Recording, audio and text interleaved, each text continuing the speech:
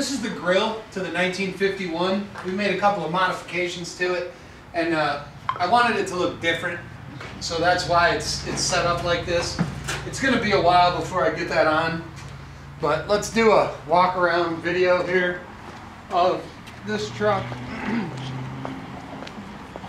It's a 1951 International, powered by an all-wheel drive Hemi Dodge automatic transmission, independent front suspension, 4-link rear, and inside we did a little bit of modifications to the inside.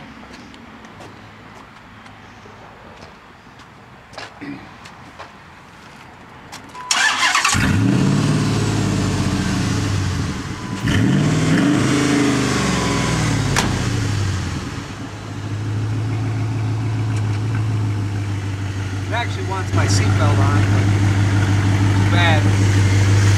I can't go in a big circle really fast or the battery will fall out. It's just sitting up there.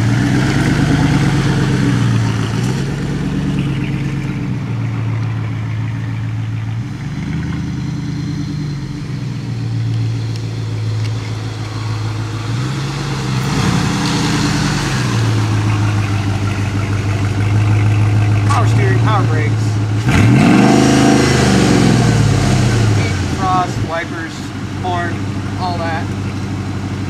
Everything seems to work when you tell it you want it to work. I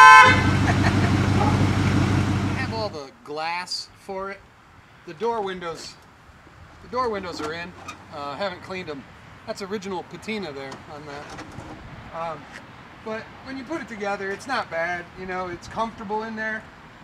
We used some of the stock donor vehicle and some other things salvaged from a junkyard. All in all, this one's way better than the first two trucks that I did.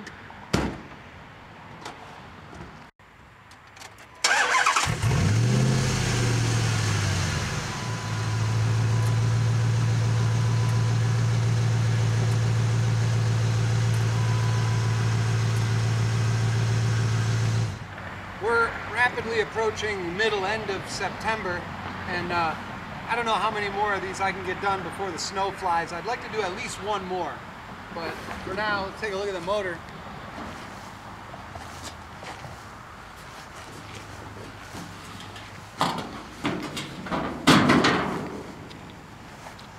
I was able to get the battery compartment up in the front of the vehicle where it goes. I don't have my firewall insulation on yet, but the vent works. It goes in, it's fresh air inside. There'll be a seal that goes around it. Over here I have the fuse boxes this time.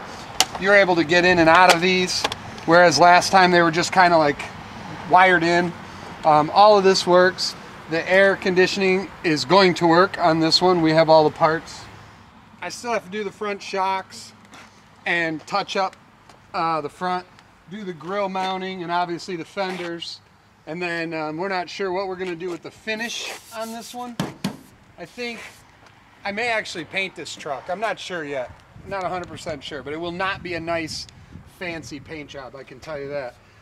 It'll probably be a mix of rust and flat colors.